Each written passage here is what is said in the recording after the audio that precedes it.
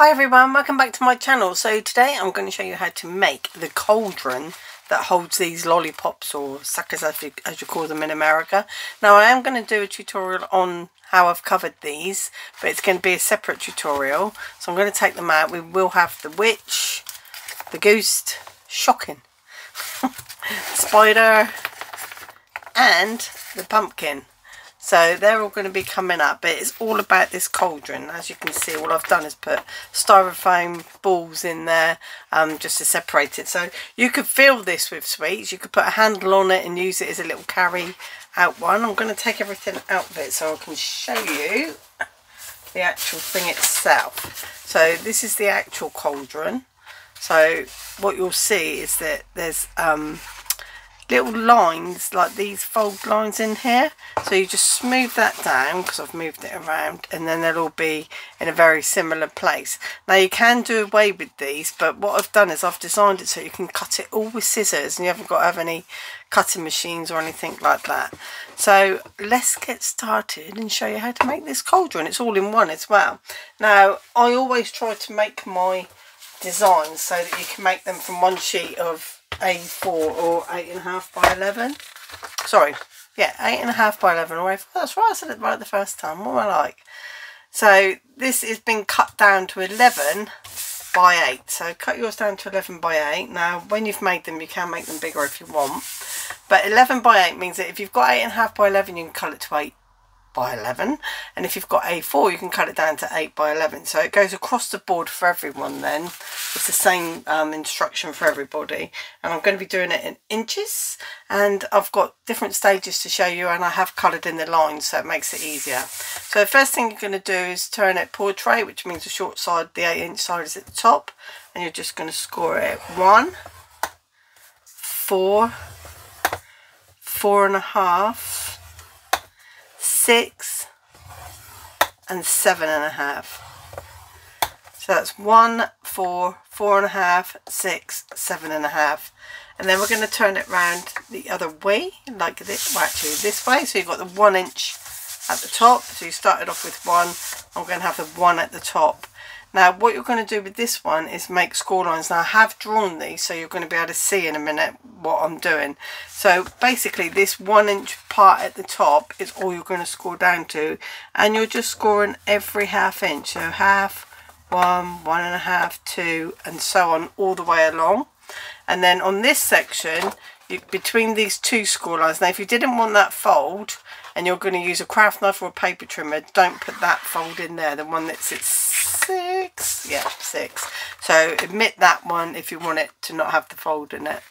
So you're just going to go between these lines. So from this one you're going to go at ½ inch as well. So I like to bring, I've drawn lines on my board so I know where ½ inch is, so I can see that I'm going to go there. I'm trying to do it so you can see. That's a bit awkward, but never mind. So half, 1, 1.5 and all the way along again. So I'm going to switch out now to the one that's fully drawn. Now the only other thing that looks different on this one is this first ½ inch. Just take it through those two little bits as well, and then you'll get that long line. Okay, so that's what it's going to look like when you've done all your score lines. And then what we're going to do is fold it. So I'm going to move this because I have made all the lines on there. So just move that one out of the way. And then what we're going to do, so if we assume that all the writing is the right side, so we're going to just fold these score lines. Now we need to turn it over, and we're going to fold it there, and then we're going to come back there, fold it up and come back. So we've got that shape going on. So what we've got there is this one's folded down, this one, so we've got like, it's too tall to show you, so it's valley, mountain, valley, mountain, valley.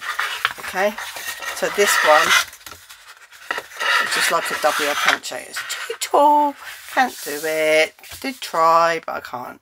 And then what we're going to do with this one is we're going to cut away all of that with scissors. I'm just going to cut away all of this, all the way up to there, and take that off. So So you've now got that shape, and then just remove that one little one in the top corner up here.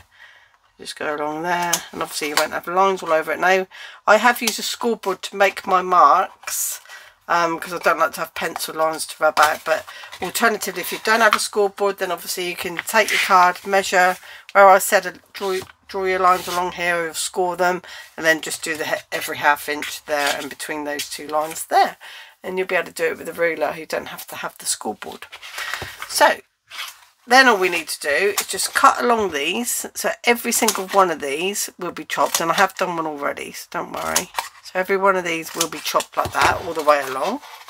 And then this is why I've done the score line, because if you haven't got a paper trimmer, or you're not good with a craft knife and a ruler to cut all these lines, it might be a bit daunting.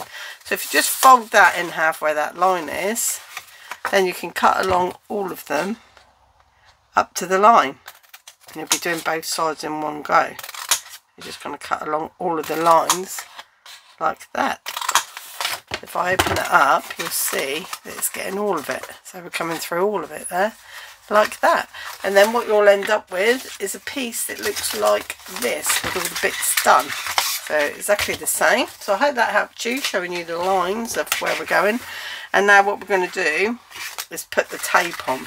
So we're going to turn it over. Now the way you know it's the other side is you've got your fold here, okay, and this one's going backwards. These two go back. Turn it over so that this tab bit's on the right, and I can see I forgot to take that bit off. Need to take that bit off. There we go. And then all we're going to do is put some tape on now. So we're just going to lay some tape across those two ½ inch lines that have nothing on them basically. So we're just going to go all the way across that one. So this is like the wrong side, you can tell because it's got the dent. So that's like the going in-y bit, and that's the going out-y bit of the scoreboard, if you know what I'm on about. And then this little one in the middle here, it has no scores on. So you've always got that panel going through the centre with nothing on it at all. But you are going to add tape to the centre piece here. Okay, so that's those. So then what we're going to do is remove the tape of the middle one first, and then just fold that up like so. There. And then we're going to fold that back in half where they're all folded. If you haven't done that, then you just have to pull it back, and we're basically going to be putting it up against that score line there. So we're going to take the tape off and put it up against that score line there. So let's do that. Let's remove the tape, and then like I say, start at one end, but you'll see that my finger here is holding up this to stop this sticky from landing before I'm ready. So just go all the way along, make sure it's in line. Just go all the way along like that. Make sure you're not catching any of those up the top. Like so. So now we've got that, and you won't be able to fold those down anymore. And then across this bit here, so where we've got these pieces here, we can fold them away, or just leave them there. You can probably see that line there, that mark. We're just going to add a thin tape, but really, really close to that edge. Okay, and that's really important that you put it up close to this edge, or you won't get the effect that I've gone for around the top of the cauldron.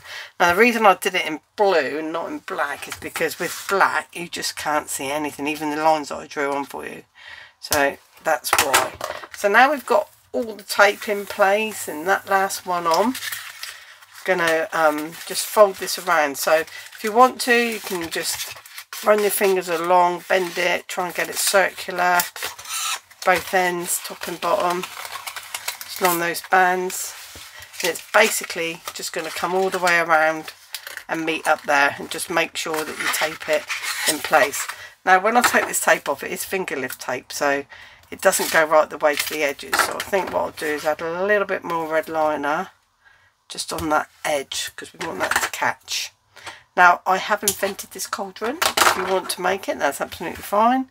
If you're going to do any tutorials or anything on it, then please mention and link back to my video. That's the inventor.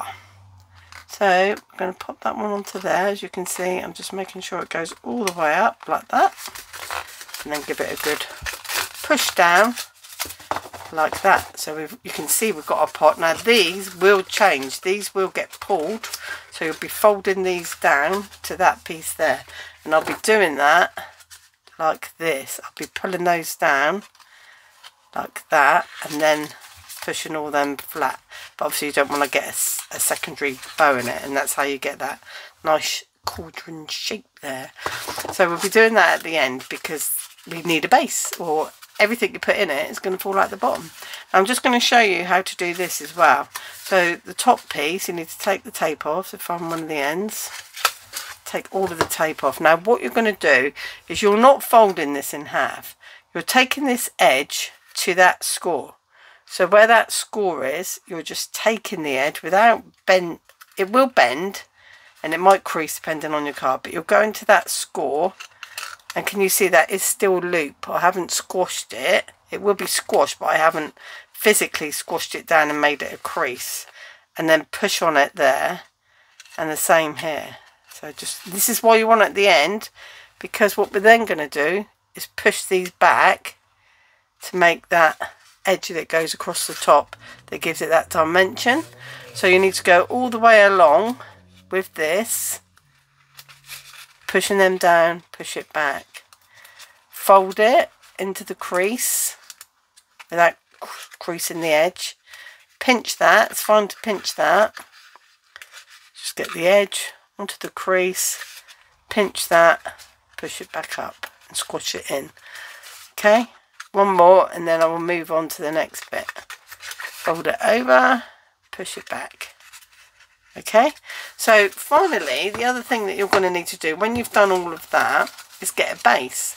So the easiest way to do a base is to just take a, whoops, sorry, knocked you, a 4-inch-ish piece of card, just as long as it's big enough to cover that, and then just put glue, make it as circular as you can, put some glue. Now that will be flat because you would have done all of them and you'll be able to put that down flat just fine. Okay, so when they're all down that will be flat, and then just get some glue, and I'm going to just put it, oh I knocked you again, sorry, I'm just going to put it on my side here, and then I'm just going to take my baby finger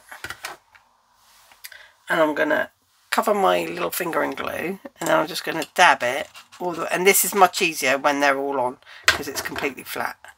So just dab it all the way around, make sure you've got a good coverage of glue. Now the good thing is, because this is double thickness at the bottom where we folded the card in half, it would definitely stick. If it was single card it probably wouldn't.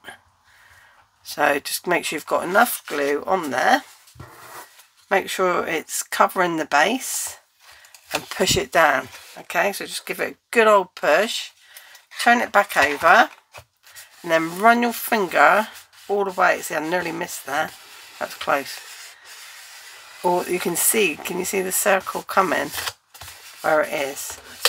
So just give it a good rub down like that, so you know it's all intact, and then turn it over and you'll see white glue, and you can thin it out if you want, if it's too much, and let that glue dry. You have to walk away and leave it alone. Do you know how hard that is for me to do things like that?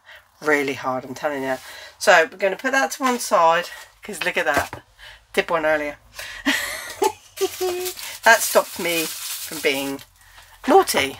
So you can see we've gone round and we've pushed all these edges up, and they can all be changed at the end. Now this is still up at the moment because you're going to want to leave those up for now.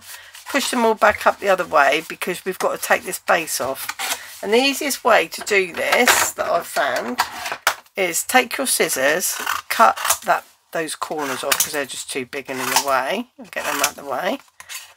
That's satisfying the sound of these scissors cutting, they're good scissors. So you just, can you see my scissors are flat? Don't go in like that, because if you go in like that you could end up taking the bottom off and you'll have a hole in it. So just come down on that little bit there, I'm just pushing my scissors flat against it and snipping. You can also go back in and trim it after. So just keep doing all the way around, just like that. And then you can just go back, like I say, if you've got bits that you've missed, or Just keep going round till you're happy, but just don't take the bottom off. Try not to angle them scissors. You can see now, that's a bit of glue there. So you can take them off. You can go around and you can make it really, really neat just by getting the bits you missed. Because at the end of the day, all the straight lines make a circle, don't they? Apparently, something like that. So you can just take all them off. Just keep going till you're happy. So you can see on the bottom, it's not that bad already, is it really? And that is nice and securely in there because you've allowed that glue to dry. And then all you're going to do to finish it off is get your pokey tool or whatever you use to pull that back down. So give it a pull back down because they can be folded, but you won't be able to get your, you might be able to, look, you might be able to get your finger in there. Depends on the size of your finger, I guess. So just shove them all the way back, shove them. Just push them all the way back down. You can see a bit of unneatness there, but not going to worry about it because it's just a demo. I like to use a blue cauldron, but it could be used as a pretty basket to store things like my scissors. So you can have little pots as well around your craft room. So then just smooth that down like that. I know I'm making it distorted at the minute. And then you can see you've got your lovely cauldron or basket, whatever you want. You could use it for all sorts of occasions. And you could put a handle in there just by putting a strap across or some ribbon. And the children can take it out and collect things, decorate it.